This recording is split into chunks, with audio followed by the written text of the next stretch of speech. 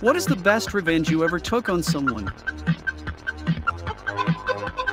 My friend was savagely egged by a bunch of teenagers one Halloween while riding his bike. My car, traveling at 60, was egged from an overpass around the same time and same suburb. My bruised and egg-soaked friend managed to catch the license plate of the offending car and commit it to memory. We were determined to find the offender, and months later we came across the Uta parked outside a house one suburb over and started planning our revenge. We bought a dozen eggs and let them sit outside for a couple of months in summer. Late one night we stealthily and strategically egged the shit out of the car. Revenge is a dish best served cold. Was roommates with a guy who had his dad living with us. His dad treated me like his personal maid, making me do his washing, ironing, cook for him. Every time I refused, he would threaten to have me kicked out. I used his toothbrush as a toilet brush, and I scrubbed his clean shirts under my armpits after a long day of sweating. Also added his bedroom floor crumbs to his bowl of dinner. When I left, I took his favorite AC/DC CD he played almost every day on max volume and scratched it up. When we were teenagers and getting drunk, one guy ordered a pizza from a public phone to his house and met the delivery guy outside his house. Obviously didn't want his parents to know he was drunk. We were walking to a party a few miles away. He was being a dick about not sharing the pizza. He wouldn't give me a slice, even though I had got my older brother to buy the beer. Going through a park, he handed me the box. I opened it and it was empty. I told him go fuck himself and handed the empty box back. He was, "No, is a present, it is your box now," and would not take it back. Instead of legally dumping it, I carried it past all the bins and in the middle of the park left it on a big no dumping sign. There was a big anti-litter clampdown and people were getting fined for littering. At the party, he was telling everyone how stupid I was for carrying the box for miles instead of putting in a bin. The look on his face when I reminded him that his name and address was on the box which I left on a no dumping sign that also said how much you would be fined was priceless. Edit, I think they might have had an account with the pizza place, so it may have been his father's name on the pizza box. My wife hijacked, not hacked, my Facebook when I left myself logged in. She posted a bunch of I love Justin Bieber pictures and shit. The next time she left her Facebook logged in, I left her a subtle message not to fuck with me. Of course, she comes across my computer still logged in and decides to have a little more fun. Posts something else about how I supposedly have a strong affection for the Biebs. Bad move. The next day I find her account still logged in. I changed her relationship status to single. I changed her employer to a well-known local strip club. I posted a photo of Chris Brown, along with the caption, "Chris Brown is so hot, he can beat me anytime." I changed her interests to show her being interested in women and looking for a relationship. Liked several gay/lesbian and swinger groups. I made several other devious alterations to her profile, and then changed her language preference to German to delay her ability to reverse the changes I made.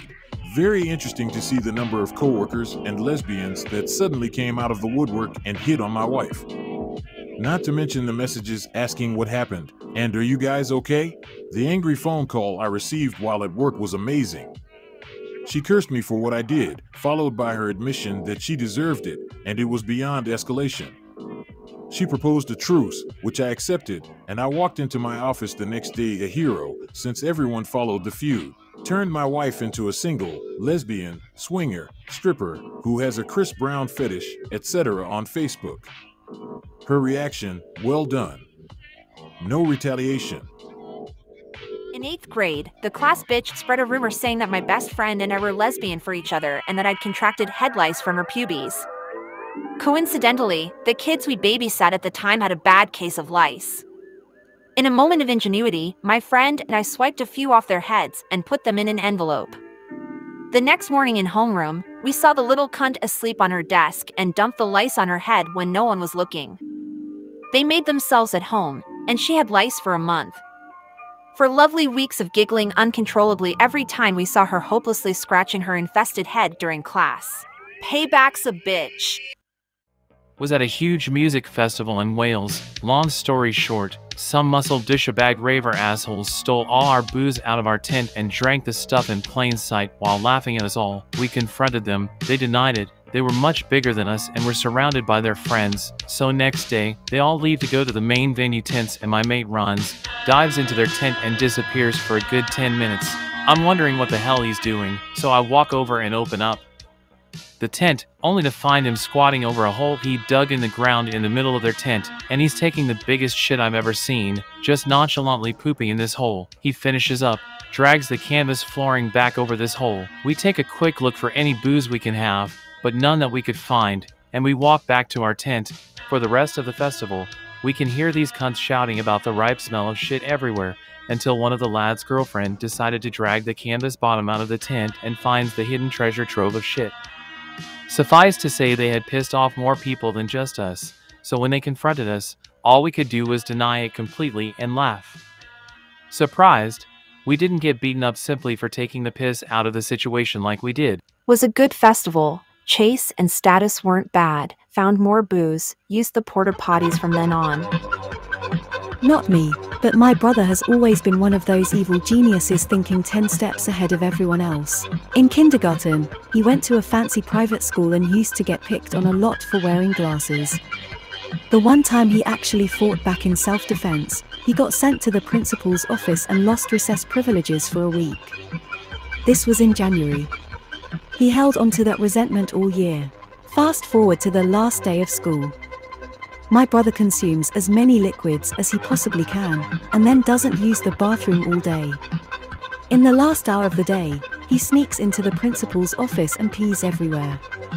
We're talking all four walls, floor, and ceiling. Eventually, my brother gets caught. When the principal asked why he did it, he looks him straight in the eyes and says, "You pissed me off, so I pissed on you." And that's how you get expelled from private school. I had this really bitchy neighbor a few years ago. She and her boyfriend always did random shit to me and my stuff.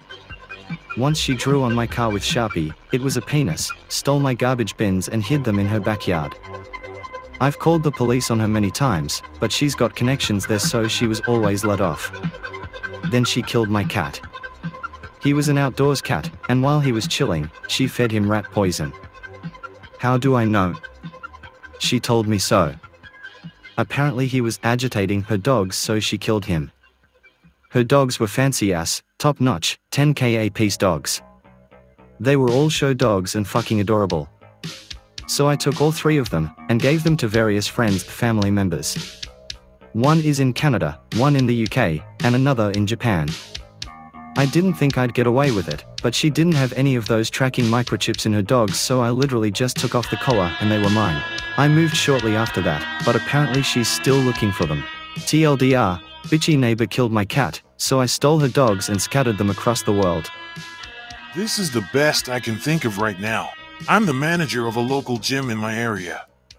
Of course, we have contracts that state you can only cancel your membership for certain reasons and have to pay a small cancellation fee. At most it's like $50.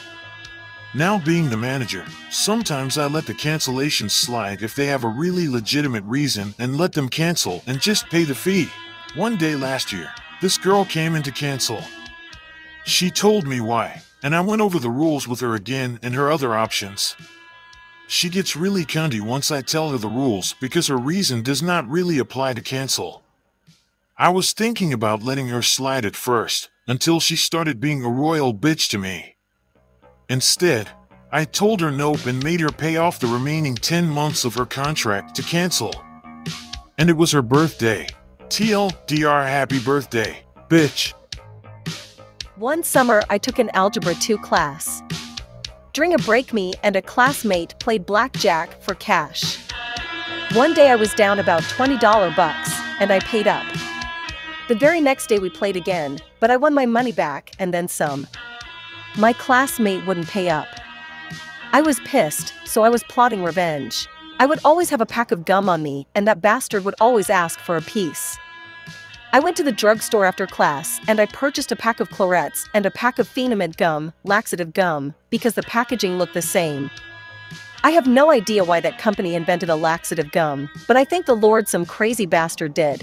The next morning, I walked into class snapping gum. Sure enough, he took the bait. He asked me for some gum, and I gave him 2 pieces. He chewed that gum for about an hour. That asshole also stole a fruit pie from another kid's lunch bag right next to him while still chewing on that gum. He spit out the gum, ripped open the fruit pie, and inhaled it.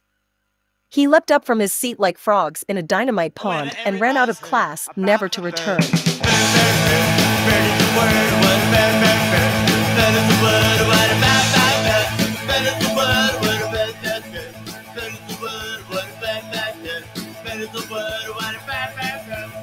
the word,